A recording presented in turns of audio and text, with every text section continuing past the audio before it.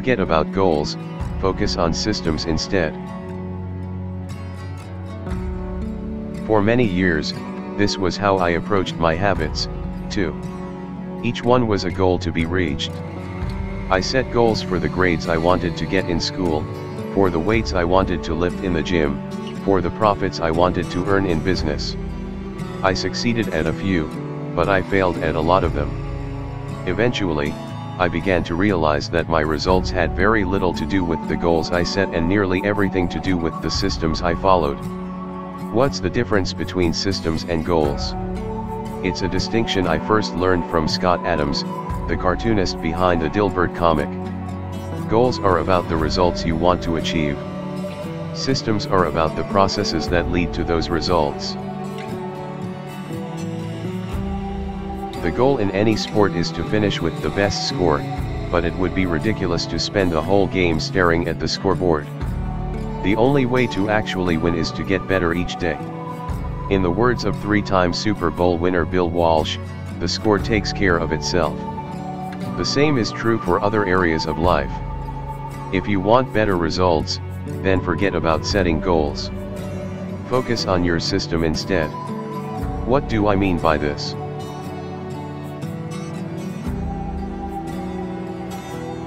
Are goals completely useless? Of course not. Goals are good for setting a direction, but systems are best for making progress. A handful of problems arise when you spend too much time thinking about your goals and not enough time designing your systems.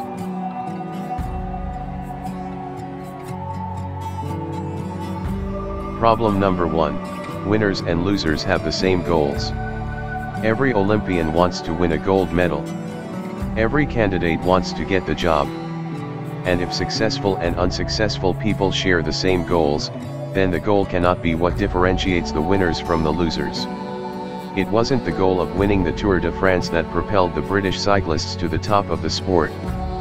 Presumably, they had wanted to win the race every year before, just like every other professional team.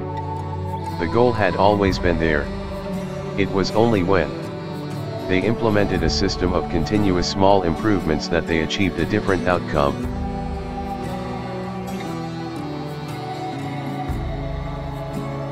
Problem number 2, achieving a goal is only a momentary change. Imagine you have a messy room and you set a goal to clean it. If you summon the energy to tidy up, then you will have a clean room for now. But if you maintain the same sloppy, pack-rat habits that led to a messy room in the first place, soon you'll be looking at a new pile of clutter and hoping for another burst of motivation. You're left chasing the same outcome because you never changed the system behind it. You treated a symptom without addressing the cause. In order to improve for good, you need to solve problems at the systems level. Fix the inputs and the outputs will fix themselves. Problem number 3, goals restrict your happiness. The implicit assumption behind any goal is this: once I reach my goal, then I'll be happy. The problem with the goals first mentality is that you're continually putting happiness off until the next milestone. I've slipped into this trap so many times I've lost count. For years, happiness was always something for my future self to enjoy. I promised myself that once I gained 20 pounds of muscle or after my business was featured in the New York Times, then I could finally relax. Furthermore, goals create an either-or conflict. Either you achieve your goal and are successful, or you fail and you are a disappointment. You mentally box yourself into a narrow version of happiness. A systems-first mentality provides the antidote. When you fall in love with the process rather than the product, you don't have to wait to give yourself permission to be happy. You can be satisfied anytime your system is running. And a system can be successful in many different forms, not just the one you first envision.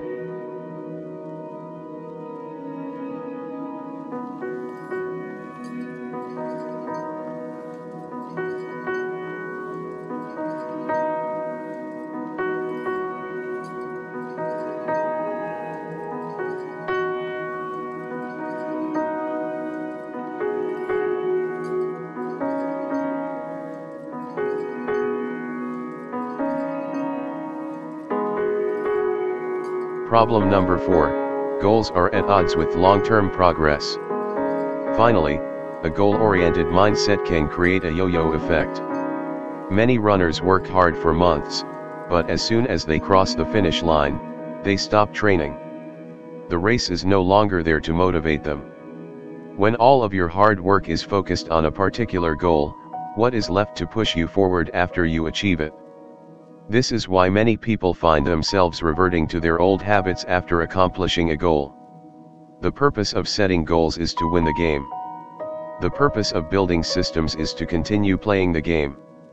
True long-term thinking is goal-less thinking. It's not about any single accomplishment.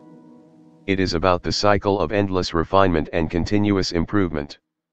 Ultimately, it is your commitment to the process that will determine your progress. A system of atomic habits. Focusing on the overall system, rather than a single goal, is one of the core themes of this book. It is also one of the deeper meanings behind the word atomic.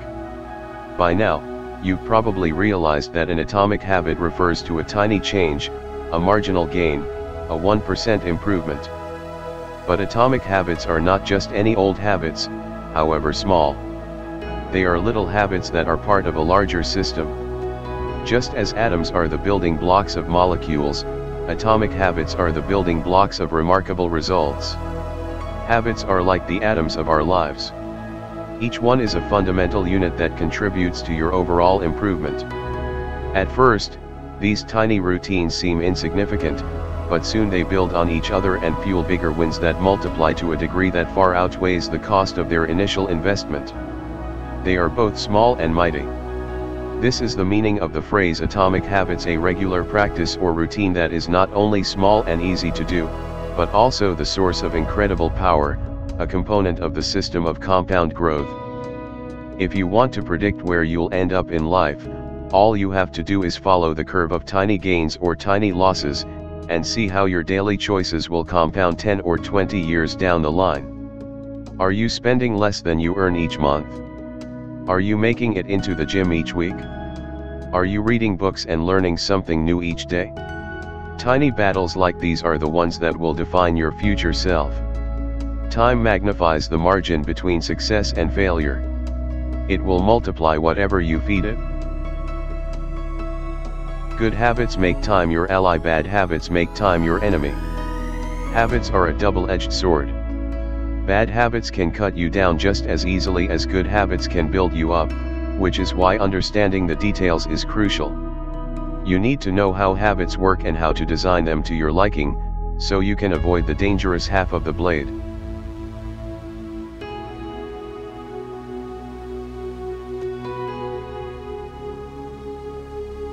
Positive compounding. Productivity compounds. Accomplishing one extra task is a small feat on any given day, but it counts for a lot over an entire career. The effect of automating an old task or mastering a new skill can be even greater. The more tasks you can handle without thinking, the more your brain is free to focus on other areas. Knowledge compounds. Learning one new idea won't make you a genius, but a commitment to lifelong learning can be transformative. Furthermore, each book you read not only teaches you something new but also opens up different ways of thinking about old ideas. As Warren Buffett says, that's how knowledge works. It builds up, like compound interest.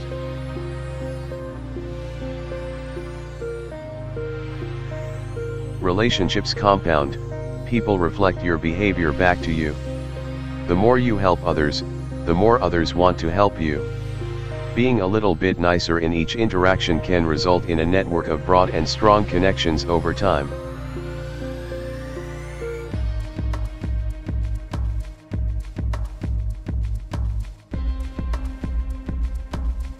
Negative compounding.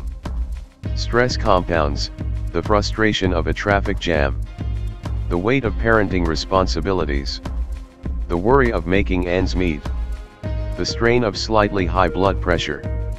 By themselves, these common causes of stress are manageable.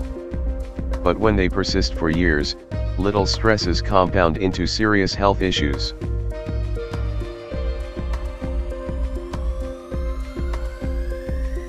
Negative thoughts compound. The more you think of yourself as worthless, stupid, or ugly, the more you condition yourself to interpret life that way. You get trapped in a thought loop. The same is true for how you think about others. Once you fall into the habit of seeing people as angry, unjust, or selfish, you see those kind of people everywhere. Outrage compounds. Riots, protests, and mass movements are rarely the result of a single event. Instead, a long series of microaggressions and daily aggravations slowly multiply until one event tips the scales and outrage spreads like wildfire.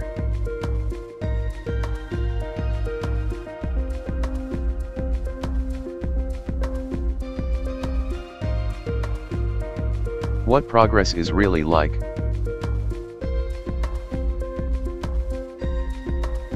Breakthrough moments are often the result of many previous actions, which build up the potential required to unleash a major change.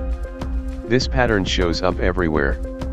Cancer spends 80% of its life undetectable, then takes over the body in months. Bamboo can barely be seen for the first 5 years as it builds extensive root systems underground before exploding 90 feet into the air within 6 weeks. Similarly, habits often appear to make no difference until you cross a critical threshold and unlock a new level of performance. In the early and middle stages of any quest, there is often a valley of disappointment. You expect to make progress in a linear fashion, and it's frustrating how ineffective changes can seem during the first days, weeks, and even months. It doesn't feel like you are going anywhere. It's a hallmark of any compounding process. The most powerful outcomes are delayed. If you find yourself struggling to build a good habit or break a bad one, it is not because you have lost your ability to improve. It is often because you have not yet crossed the plateau of latent potential.